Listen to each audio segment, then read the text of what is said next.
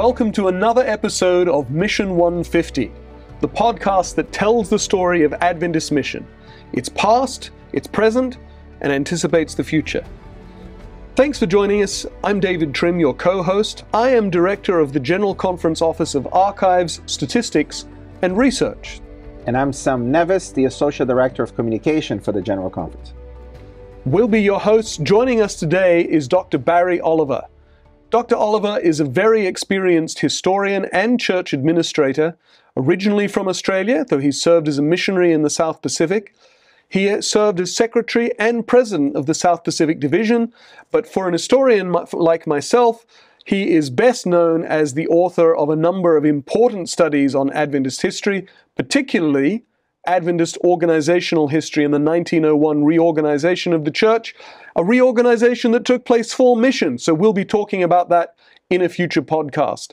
Barry has also written extensively for the Encyclopedia of Seventh-day Adventists. Dr. Oliver, welcome to Mission 150. Thank you very much, Dr. Trim. It's good to be with you. We'll look forward to an exciting time together, I'm sure. Indeed. So today we're going to be talking about the first Adventist missionaries and early Adventist mission to Australia. Why was the decision made to go to Australia? You'll remember that we as an Adventist denomination were getting excited about mission during the 1870s and through until the 1880s, 1890s. The decision to go to Australia really stemmed from an interaction between Stephen Haskell and a lady by the name of Hannah More, who I think we've talked about before on these podcasts. Hannah More went as a missionary to Africa, and there she met an Australian by the name of Alexander Dixon. Together they started to keep the Sabbath. When Dixon returned back to Australia, he apparently took his Sabbath-keeping practice with him, and he lived in a little town called Maitland in New South Wales. However, it seems that after a short time, he abandoned his Sabbath-keeping and travelled across to the United States, where by chance he met Stephen Haskell. Haskell interacted with Dixon, and he himself became convicted that the church should start to think about Australia. At the time, Haskell was president of the California Conference, and at the session of the conference in 1884, he endeavoured to raise funds and to get an action taken to initiate a group to go as missionaries to Australia. They took an action, in fact, and then at the General Conference session in 1884, a further action was taken and a group was put together. Stephen Haskell himself put together a group who were to be the first pioneers, as it were, of the Seventh-day Adventist Church in Australia.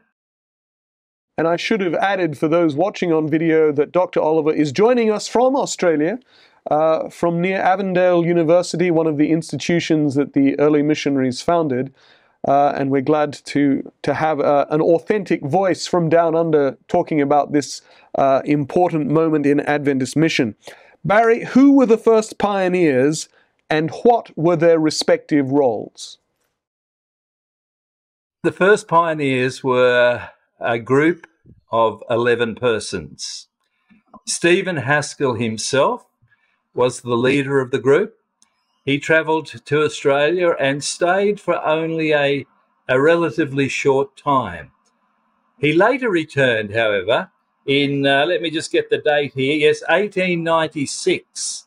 He returned to Australia at the invitation of Ellen White and stayed there for 3 or 4 years. Interestingly, he returned after the death of his first wife, Mary. And while in Australia, he married his second wife, Hetty. Is that right? Yes, that's Hetty, right. Hetty Hurd. Now, this is a very interesting point that not everyone will realise. Stephen Haskell, while he was in Australia this second time, actually worked very closely with Ellen White.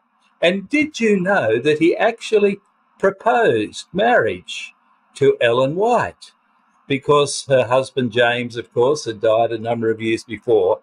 But she politely declined and instead pointed him in the direction of Hetty Heard, who had come as a Bible worker to Australia after working in Great Britain and elsewhere. So Stephen Haskell was the first one. So Barry, Ellen White actually told him who his second wife should be, if not her. Exactly. That is a funny story. His first wife, Mary, was 21 years older than him when they married. Well, always. And she was not in good health. And consequently, she died a number of years before him. He was only 17 at the time he married Mary. The second family that came was John Orr Corliss and his family. Now, let me just check here. His wife was Julia, and they had daughters Lulu and son Burr. John Corliss was an evangelist, and he did an amazing job in getting the church started off in a number of the larger cities of Australia. He remained in Australia, let me see, only until 1887. Then he returned again in 1893 and stayed until 1896. Then there was Mendel Crocker Israel. His wife was Lizzie, and he had Jessie and Mary as daughters. He was an evangelist also and a quite able administrator, and he did a sterling job. For example, he worked as the conference president in New Zealand for a number of years. He worked closely with A.G. Daniels when he was in Australia, and he returned back to Australia in 1897. So he stayed for 12 years. Then there was a printer by the name of Henry Scott. Henry remained in Australia for 7 years, and I'll refer in a little while to the journals that he published and the work that he commenced. And then there was a coal porter by the name of William Arnold. He only stayed 3 years, but again was the forerunner of a tremendous work of literature evangelism throughout Australia and indeed the South Pacific. Significantly, and I need to mention this, Ellen White herself, as we will be aware, came to Australia 7 years later in 1892 and remained here in Australia till 1900. She was a tremendous strength to the work in Australia. I firmly believe that the work in Australia is what it is today because of that amazing influence and perspective and wisdom of Ellen White in those early days. A.G. Daniels, Arthur Daniels, who of course became General Conference President in 1901, also came to Australia. First, he went to New Zealand for 4 years and then was in Australia a little later. So some very significant, committed people coming to commence the work in Australia. Barry, in previous, we observed that when we would go to new missions, we would normally focus on, obviously, the evangelists, but also doctors, medical doctors or nurses, and educators and colporteurs. You've mentioned the evangelists and the colporteurs. Did we have anyone from the medical field going around this time? And what about education? Yes, a very significant strategy in Australia and indeed in our mission work right throughout the world was the establishment of institutions. And these included publishing institutions, medical institutions, and educational institutions. And Australia was no different. It was fairly soon after the arrival of the earliest pioneers that, first of all, we began to establish various health institutions. And in fact, I've made a little list here of some of the earliest institutions of health that we established. and it's quite a list. Now, significantly, most of them only lasted 2-3 years, a very short time, because during the 1890s in Australia, the economy was in a depressed state. And so it was very difficult to start new institutions. But there were health institutions, for example, in Sydney, in Melbourne, in Perth, in Adelaide, in Newcastle. The Avondale Health Retreat in the mid-1890s got started, lasted until 1935.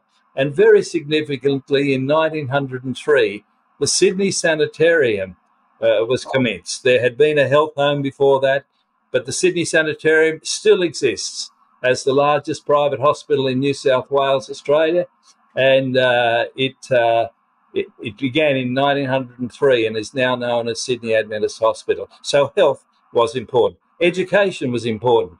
In 1892, again just 7 years after the arrival of the earliest missionaries, we commenced a school in St Kilda in Melbourne. And then, of course, in 1897, the big one, Avondale, what is now Avondale University, was opened as a small school, Avondale School for Christian Workers. And from there, of course, it has grown and sent workers and missionaries right around the world. And then in Rarotonga, in the Cook Islands, in Tonga, in Fiji, throughout the South Pacific, schools commenced, and education has been a very important strategy. Publishing, we started publishing 6 months after arriving. When the first journal was published, it was called The Bible Echo and Signs of the Times, and it was published on a little press that Henry Scott had in his bedroom. But very, very soon we purchased a building. The Echo Publishing House was established, and it operated for about 20 years. The Science Publishing Company in Warburton was begun in the early 1900s, and it continues under the umbrella of Adventist Media to be our senior publishing house for the South Pacific Division. So some very significant things were done within 10 years. It seems incredible to me that that fledgling group of people did so much in those early years. Yeah. I really don't know how they did it. And Barry, it's striking, though, that they actually brought a printer with them. So they were clearly planning on having a publishing ministry. They were thinking ahead. That clearly a degree of thought went into who got sent on that first missionary party in 1885. Would you agree? There's no doubt about that, David. They certainly had a strategy in mind. There was the printer. There was the colporteur. Right. Now, by 1900, there were 45 colporteurs operating in Australia, which is a significant number. They're all self-supporting. Not only did they have to have the commitment to go, but we had to have the wherewithal to print the literature so that they could distribute the literature. Literature was printed here already. It was being published, was being written. Of course, some was being written in North America, but much was also being prepared and distributed right here. Barry, how long was the trip to Australia? Because this is not just... Today, it's a nightmare to get to Australia. It's 15 hours plus another 15 hours. It's tiresome today. What was it like then to have 11 people saying, we will go, and we're going to dedicate the next few years of our lives, possibly not coming back, because that was always part of the equation. What was that mechanics like of dedicating themselves to that point? Amazing, absolutely amazing, as it was for all the missionaries who went in those early days. Australia may have been one of the easier destinations, but nevertheless, it was considerable sacrifice. I mean, they left San Francisco. Let me just get the date right here. May 10, 1885. They left on a steamer called, what else? Australia. And they travelled by Hawaii and American Samoa and New Zealand, and they arrived in Sydney on June 6. I can remember that because that's my birthday. So May 10 to June, so that's nearly a month they were on the ocean. They only stayed in Sydney briefly and travelled on to Melbourne because they had decided beforehand, part of the strategy, that they were going to start work in Melbourne, because that is where most of the literature that they had been sending beforehand, that's right, they'd been sending literature, Signs of the Times and other pieces of literature to various addresses in Melbourne. That's where they decided to start their work. They hired or rented a house in the suburb of Richmond. Summerlide was the name of the house, and commenced work. All living in the same house for a little while, I might mention. And that would have been interesting in itself. Yes, 11 people, including 4 children, all at close quarters. That's one of the sides of missionary work that we often forget about, of course, is just the personal mechanics involved, and yet there's a degree of sacrifice that people are willing to make even in that aspect. Yeah. Yes, they did, but they didn't remain there. I mean, the men in particular, Israel and Corliss, they would go and visit other cities and conduct evangelistic campaigns, because they were evangelists. And one of the early strategies, along with the publishing work, along with the colporteur work, was, of course, the conducting of evangelistic campaigns. And they went first to Adelaide in South Australia. They went to Hobart in Tasmania. They went up to Sydney, then up to Rockhampton in Queensland, across to Perth. So in those very early years, they travelled extensively, and the spouses and their children were left to fend for themselves, as have been many missionaries and other spouses over the years. Barry, were they supported by the church financially, or did they have to find jobs there?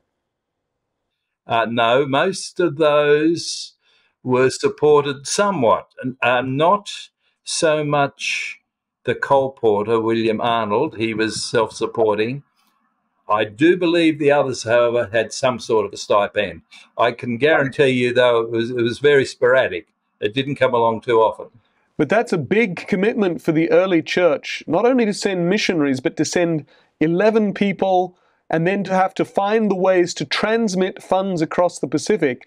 It's a very considerable commitment for the early Seventh-day Adventist Church, especially seeing it's only actually 11 years since they sent their first missionary out at all, Andrews in 1874, and just 11 years later they're saying, we'll take on a whole new continent, and we'll send, instead of just sending 1 or 2 individuals as we did to Europe, we'll send an entire party of 11 equipped to do everything that the early work needs. It's, one has to admire, I think, the boldness, almost the recklessness of early church leaders who moved in faith.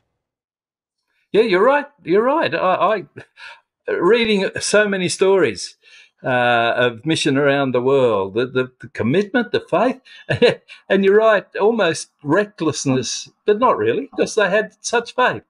Was amazing. I do know that when it was first being mooted that a group would be sent to Australia, the California Conference constituency gave donations. I know the General Conference gave some.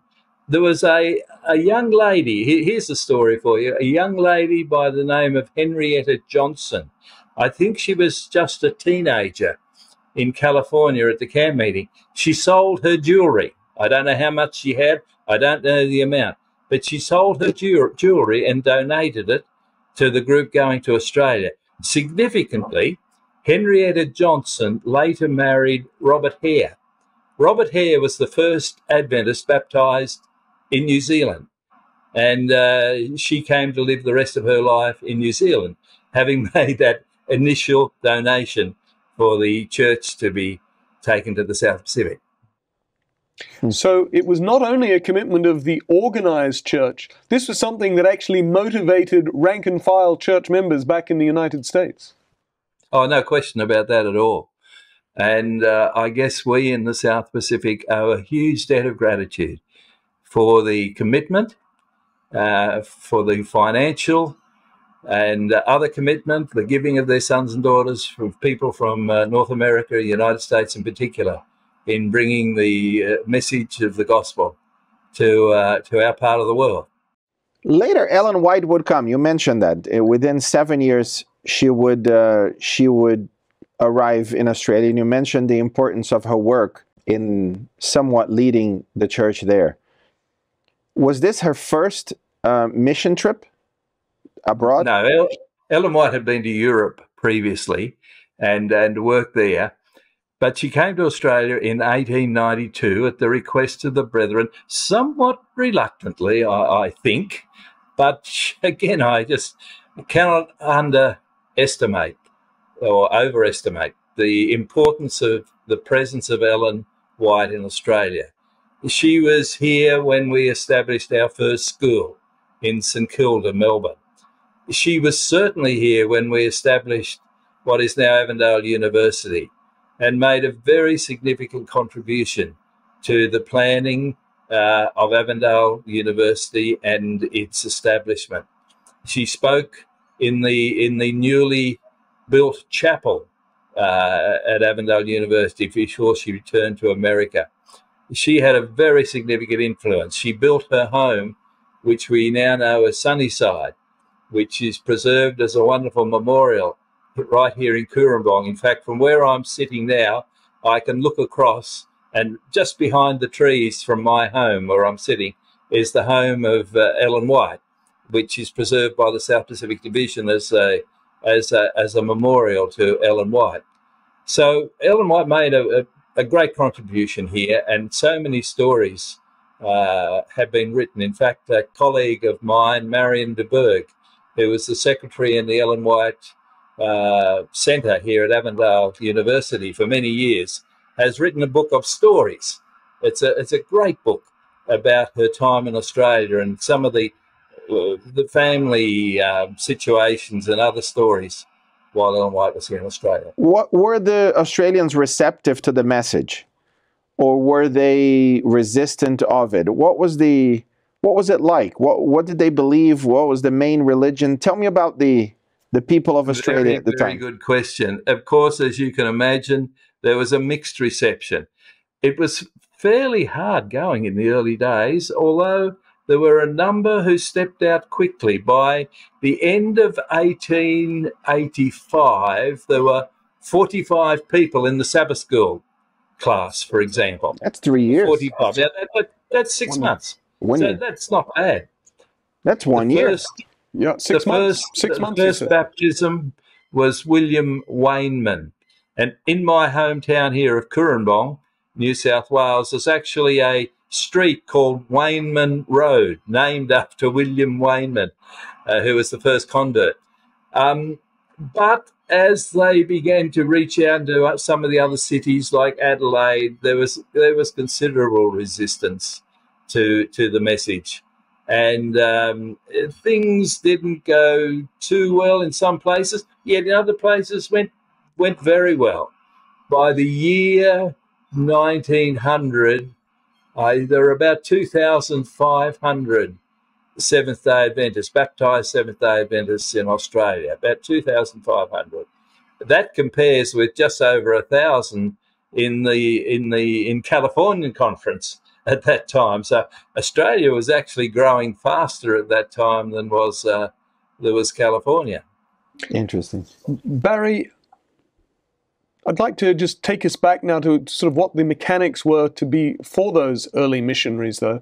You mentioned that Corliss and Israel in particular, and I guess Haskell while he was there, were traveling across Australia. Of course, it takes a month by ship to get from San Francisco to Sydney, but actually just crossing Australia is a considerable undertaking in those days. Well, it still is, for that matter. If you were to drive from Melbourne to Perth, it would take you a considerable amount of time. Back then, they're presumably going on the train, and it's going to be no small feat to try and go out from Melbourne up even to Sydney, much less to somewhere very far north like Rockhampton or somewhere very far west like Perth. You mentioned that involves sacrifice on the part of the spouses, but it's a considerable commitment for the evangelists themselves, is it not?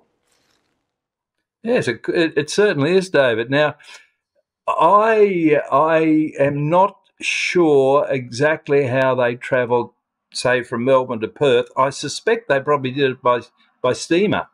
I know when they travelled from Sydney to Melbourne after arriving from San Francisco, they did so by ship. There was probably a train at that time, and there may have been a train to Adelaide. Look, I'm not sure about that, but I do know they travelled longer distances by ship, and so you're quite right. It was a real undertaking to travel, and then they had to find accommodation, and accommodation wasn't always available. It cost money, funds they didn't have. They had to often erect a tent in the cities and conduct their evangelistic programs in tents because, again, halls were expensive, and in some cases people resisted hiring halls to them. And so you're quite right. It was again. I take my hat off to those early pioneers and the work that they did. But at least by reputation, Corliss was a very considerable evangelist and had a great deal of success. At least and for our listeners and viewers who won't know, I spent my childhood in Australia, so I have a little insight into this. The story was that Corliss was particularly responsible for building up the church in those first 2 or 3 years by his powerful evangelism. Is that fair enough, or does it understate the role of other people as well? No, absolutely. He was very, very significant, particularly in Australia. A.G. Daniels was very influential in New Zealand, as was Mendel Israel a little later on. But Corliss conducted evangelistic programs, as I mentioned, in Adelaide, in Tasmania. The Collinsvale Church was one of the earliest churches built in Australia. The very first church dedicated in Australia was the North Fitzroy Church in Melbourne. And these gentlemen, these early pioneers, had a lot to do with it. As I said earlier, Corliss came first for 3 years, but returned for 3 years back in the 1890s. Barry, as they started to get a number of adherents, as they started to get Australians becoming Seventh-day Adventists, there was a need for spiritual nurture. Now, of course, a great institution in America, and actually copied even in Europe in the early 1880s, was the camp meeting. What role did camp meetings play in Australia? Yes, that's a good question, David. That's another part of the strategy, the early strategy. I guess you've got a number of prongs to the early strategy. But certainly publishing and colporteur work was incredibly important in those early days. Education became very important. Evangelism, public evangelism, running tent meetings and meetings in halls was important. And I guess the other prong of the strategy was the camp meeting. Copying, of course, the great American tradition of the camp meeting. In Australia, the first camp meeting was held in Middle Brighton, a suburb of Melbourne. In New Zealand, the first camp meeting, a year earlier actually than the first one in Australia, was held at Napier in 1893. And so at the camp meeting, the advertising would go out in the local newspapers, the public would be invited, and the camp meeting was really conducted as an evangelistic program. People were invited from all over. It would get written up in the newspaper, and it would attract its fair share of opposition. But it continued to be a developing strategy, and the tents were set up, the big tent was set up, and camp meeting continued. I think by the turn of the century, some 11 major camp meetings had been conducted, but smaller camp meetings were conducted in a number of centres around Australia. And even today, here we are, 2023, camp meetings are still very significant in Australia. Every conference has its camp meeting. I've just returned from the North New South Wales Convention Centre, which is a large camp meeting centre, where every year, 2 or 3 times, depending on the nature of the camp meeting, the tents are set up. There's a permanent big tent now. And Today, it would be fair to say, however, that the camp meetings are primarily a nurture strategy, whereas in those early days they were an evangelistic strategy. How did that work? What would induce Australian people to come into a camp meeting? You know, how did that work as an evangelistic outreach tool rather than just a nurture tool? Great question. I think they were inquisitive. They they saw all these tents going up. Probably some of them thought it was the circus coming to town. I don't know. And certainly they advertised. They did advertise. And of course they had a number of people that they were studying the Bible with, the interests who were invited to the camp meeting. And so the people came. It was, amazing. It's interesting. I had a colleague who was just recently speaking at the South Queensland camp meeting, and he asked me if I could give him information. And so my department, the archives department, we did a little research and were able to discover a report in the Bible Echo and Signs of the Times, the paper you mentioned earlier, about the first camp meeting in South Queensland and how the very next year Ellen White attended. And we were even able to find a photograph. We're not sure of when exactly it was taken, but we think it was certainly within the first 3 years, and it appeared in that Australian church paper as well. Wow. So the fact that Ellen White was attending, I guess she would have been a draw as a speaker. Oh, absolutely. She spoke at a number of camp meetings around Australia, and her stamina was incredible, of course. She was by this stage. How old would she have been by this stage? Nearly 80, wouldn't she? Close to that, anyway. That's just off the top of my head. But she was speaking quite powerfully. And the camp meetings would get written up in the Bible Echo and later in the Australasian Record, which commenced publication in 1898 and continues publication until this day, I might add, as the major church newspaper for the South Pacific Division. But, they were well attended, and she was certainly a popular speaker. Barry, one of the, to me, fascinating things about the church in Australia is how outward looking it was. And we talked about the boldness of American church leaders, but I think we could talk about the boldness of Australian church leaders and Australian Adventists, because very quickly they start looking outside Australia. Before, indeed, they've even successfully evangelized Australia, one might say, they're looking to become missionaries themselves. Can you tell us a bit more about that? Yes, certainly, David. That was certainly aided by the establishment of the Avondale School for Christian Workers, because from the very beginning, people started to graduate and then go as missionaries, primarily to the Pacific for a start. I mean, A.H. Piper was the first missionary. Right. But later on, Australian missionaries went to Asia, to India. I think, David, you yourself, with your family, went to India for a while. That's right. And so, yes, all over the world, Australian missionaries were committed, and there was a vision. There's no question that vision was caught and taught. But they particularly went to the South Pacific, I think. Now, a famous episode in Adventist mission history is the sending of the mission ship Pitcairn. Was the Pitcairn involved with the mission to Australia at all, or was it somewhat separate? Tell us about the Pitcairn. Yeah, thank you, David. That the term, the name Pitcairn has a warm feel for Seventh-day Adventists, based on the story of John Tay and the Pitcairn Islanders, who became Seventh-day Adventists. The mission ship Pitcairn was commissioned in 1890,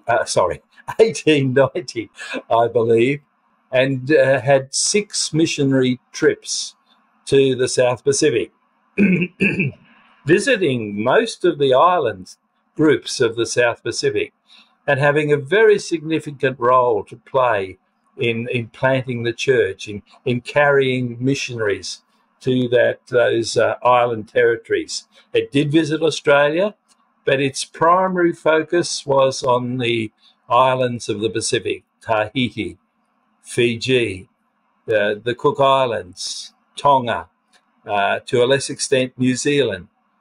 The first missionary trip, I believe, carried 3 very significant missionary families. The John Tays, who went to Fiji and remained there until John's untimely death from blackwater fever.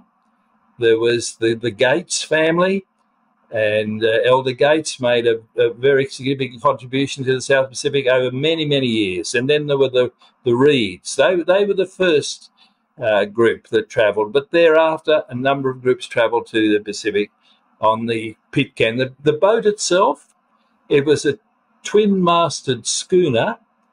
It was 104 feet or 30 metres long and cost about $47,000 US dollars. And that's 1890. That's 1890 US dollars. That's right. What would was it have been a today? very large investment by the church. That's a huge sum of money. I can't. It would be millions today, I presume. It would be millions, I would say. But they had the courage to say, this is worth investing in. Well, and coming back to this idea of how mission mobilized ordinary Adventists, the Pitcairn was constructed, I think, Barry, correct me if I'm wrong, largely based on offerings from individual Adventists in North America. Yes, it was, David. There was. I saw a breakdown in my reading, preparing for this meeting, and I didn't note it down. I was just looking. I just noted the total, but certainly a very large proportion of that was from donations. Some came from the General Conference, but not anything like half. Maybe a third or less came from the General Conference, but certainly a large proportion from individual donations, which again, as you have pointed out, demonstrates the commitment of our people to mission in those early years. Also the vision, the not just the immediate vision for now, but the medium to long-term vision of investing on an asset that will be used not just next week or the week after, but for missionaries, by missionaries, for mission, for a medium to long term. So we've bypassed this immediacy, and we're now investing in larger assets that will allow us a broader and more powerful, more impactful service. Yes, you're right. The mission ship Pitcairn probably was only used by the denomination for 12 or 13 years. I think its last missionary journey was 1899. So it itself wasn't used for a long time, but it was the forerunner of ships that have been used for mission right around the world. I think of South America, for example, and certainly the South Pacific. In the Adventist Encyclopedia, David, we've done an article by Graham Wright, did an excellent article on mission vessels of the South Pacific. And there are literally hundreds of mission vessels that have been used to travel around the islands of the South Pacific. In many cases, that's the only way to get to the islands. Not all of them have airstrips. You've got to have mission vessels. And to this day, they continue to form a very significant part of our missionary outreach. Pitcairn is the first. I know that one of the voyages of the Pitcairn carried Dr. Merritt G. Kellogg, who had founded St. Helena Sanitarium, our first medical institution outside Battle Creek. Now, we come back to your talking about the several pronged strategy. He's founded a sanitarium in Samoa, I believe. How has the medical work gone in the South Pacific? You've talked about Australia, but was it important in the South Pacific too? Certainly in the early days, David. Yes, you're right. There was Samoa and Tonga in particular, I think, where Kellogg was significant. A German doctor by the name of Braucht, B-R-A-U-C-H-T, I think that's how I pronounce it, was the one who was influential in Samoa. But Kellogg himself became very important in the establishment of the Sydney Sanitarium and Hospital, now Sydney Adventist Hospital. And if you go today, there is a museum, a small museum on campus, and it's called the Kellogg Museum, named after Merritt Kellogg. So he was indeed very, very significant in the South Pacific in those early days. And we should just say, for the benefit of those who know their Adventist history, he is the older brother of the rather more infamous John Harvey Kellogg. So they were related, they were brothers, but I think there were 6 or 7 brothers. So there were quite a number of Kellogg's. Yeah, Barry, we've so enjoyed our time with you. We need to draw to a conclusion. As you look back to those first missionaries and to those early years of the church in Australia, what most strikes you? What would you like to leave our listeners and viewers with? Sacrifice. We've already alluded to that, David. The sacrifice of people, number one, in having the vision to send their sons and daughters. Number two, in giving the funds that were needed, because you can't do anything in this real world without funds. And number three, the commitment of the people themselves who went not really knowing where they were going or what they were doing, who were prepared to make that sacrifice. Our church was commenced and grew on sacrifice.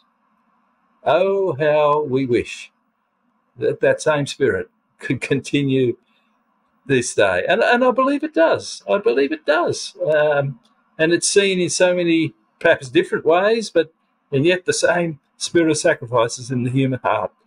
And we'll continue to carry this church, I'm sure. And we see this all over the world. Barry, thank you very much for joining us today and leading us through those first moments of this mission in Australia. Thank you for joining us on Mission 150. We hope this has been an inspiring conversation to you and that you will tell others about it. Don't forget to subscribe to this channel or this podcast, wherever it is that you are listening to this podcast. See you next week.